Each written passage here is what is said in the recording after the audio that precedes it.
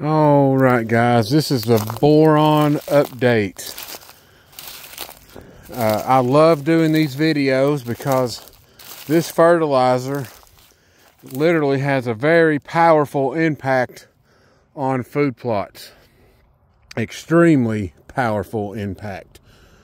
A lot of people don't realize that boron is probably one of the most common shortages of trace minerals in your soil. The opposite of that would be silica, right? You see me add asmarite in here for silica purposes. Usually silica is very abundant for people. So some people have that trade-off to where it's not so good. And unfortunately, I'm one of them people where I don't think it's that good. And when I have to come in and treat this place, then the ground starts suddenly growing like what you might find in the Midwest, healthy. That's my approach to this, is because those deer in the Midwest are very heavy, very large rack bucks. Even the does have extremely massive size to them compared to deer around here. And this plot is functioning like that. It's just I don't have vast quantities of food right now. And maybe down the road that could change, and I might be able to expand all the way across the field here. But I'm right now just trying to make this area work as strong as it possibly can. And if you also remember in the previous video, I talked about this yellowing effect and the die-off from these plants. Well, I would say it's been reduced by 60% or more. Maybe pushing 70%.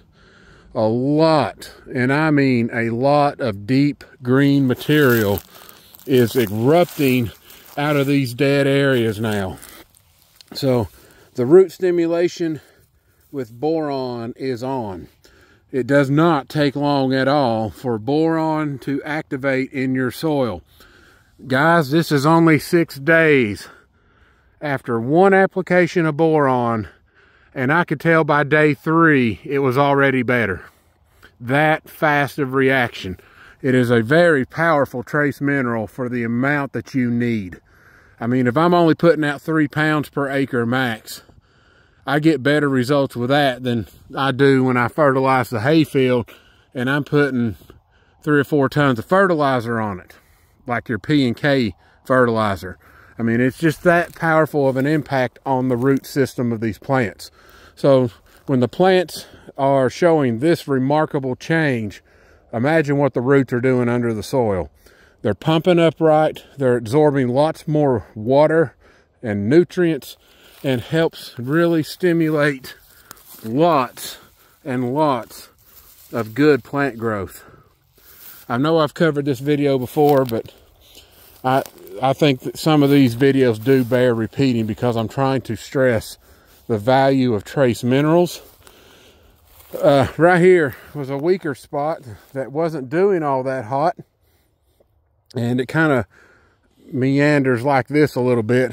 There's a lot of rocks right here, and it has actually tripled in height in just a week's time. Even the winter peas right here that were just laying here doing nothing rapidly greened up and added all this growth within that short time frame. And it's not even the growing season as far as your typical spring green up. See, like here we got lots of rocks here, but we also have very thick and healthy plants, especially for the amount of rocks here and soil space available. There are places in here, it is now so thick you can't feel the ground when you walk across it. Like right here, you can't feel the ground. That is thick material. Another thing I want to mention about boron is on these older leaves. Let me find one that's got a good example here.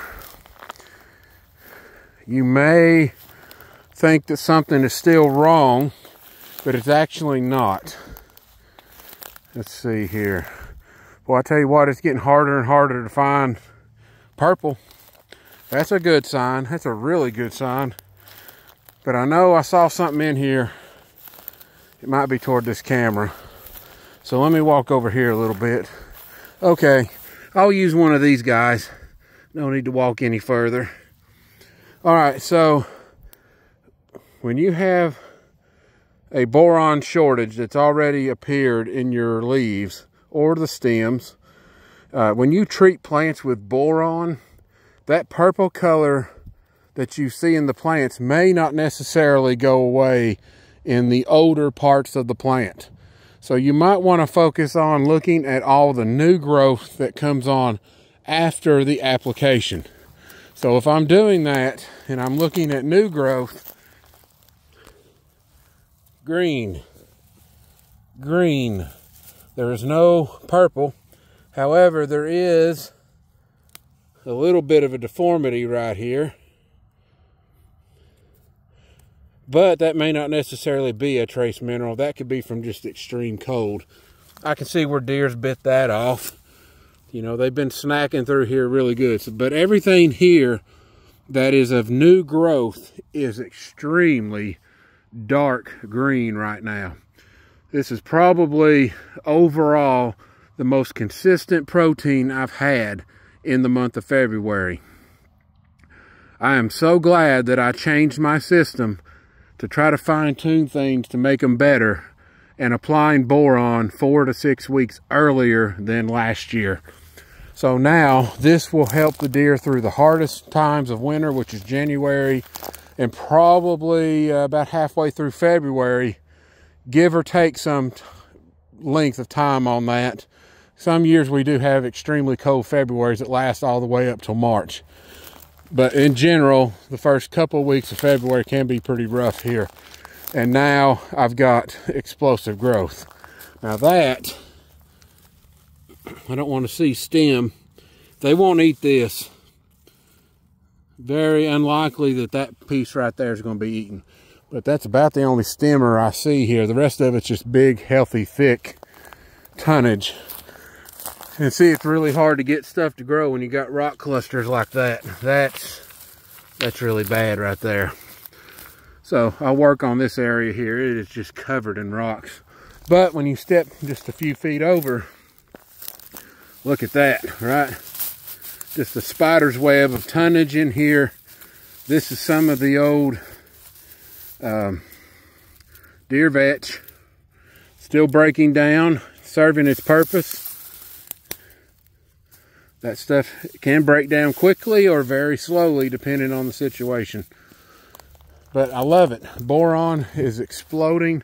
Green has rapidly taken over, and it will continue to do so for the rest of the growing season. So now I have abundant growth, which means now the deer can fill themselves up anytime they want to now. As small as my deer density is, this area here will work great in giving deer what they need. If I had a higher deer density, this plot would not look like this, period, and would be scalped down to the ground.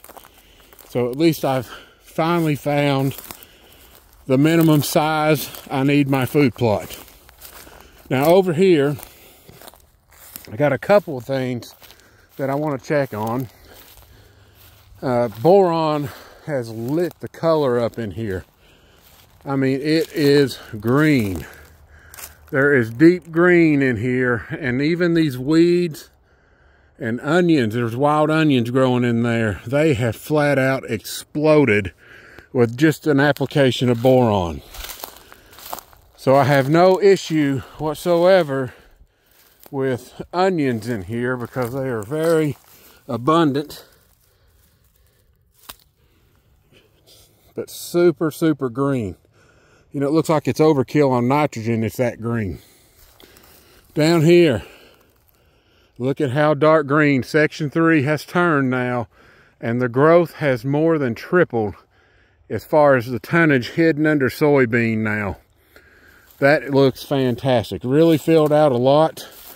This is where the groundhog's been messing around, and all I'm doing is checking to see if any of these seeds that I stuck out here have come up. And let's see here. Yep. So right here's one. They are sprouting. Again, it's only been 6 days, but some of this other stuff right here is not. So we got, there's one right here, it's coming up. So that's a good sign that the seed I set out is coming up. Now it's just a question of how much fill-in I can get out here. I mean, there's actually a pretty nice rebound right here of some of the material that I planted, which is wheats, oats, and cereal rye. I don't think the clover quite did as well, which is one of the plants that suffers greatly when boron levels drop off. Clover can literally die. One of the first plants to die from it. But overall, that's looking a whole lot better. A lot of vigorous looking sprouts. Section 2, super green in there now. I really, really like where this is heading.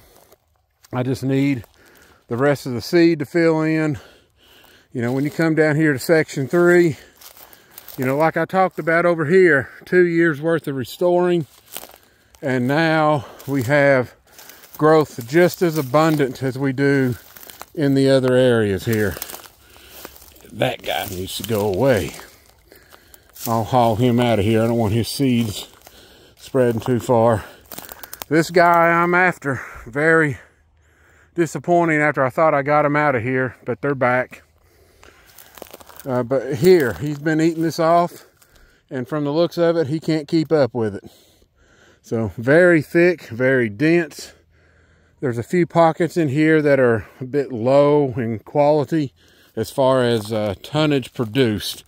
And that's mainly being shaded out from these matted soybeans. And I will do a video on matted soybeans and try to help you out with that, because it's better off if they're standing up like what this one's doing. Your food plot will perform much better as long as it's standing. When they're matted like this, you're going to really struggle to get stuff to grow underneath it. You may have to spend more money on seed, and it may take 3 or 4 attempts to finally get something to take hold. So I will do a personal video on that. Also, I will be doing a video on humic acid. That'll be the next video right after this one. And I'm going to be covering extremely high value of humic acid and a major discovery that has happened in the past few years. But you can see here, leftover milo, right? It has been practically picked clean. There's a few small, tiny seeds remaining in there, but I'd say about 95% of all this milo here has been stripped out. So it's been done. Birds may have contributed to that, or deer, most likely deer, and it's been picked clean. So I really like where this is heading. It's just, I'm not counting on it being as thick and as lush as far as a consistent looking plot this year due to other weather mishaps. So there you go, guys. A walkthrough with boron, sorry about that, with boron flat out getting it done. So the plot is waking up, and I consider this a good reset, and it's ready to be mowed down again. Have a good one.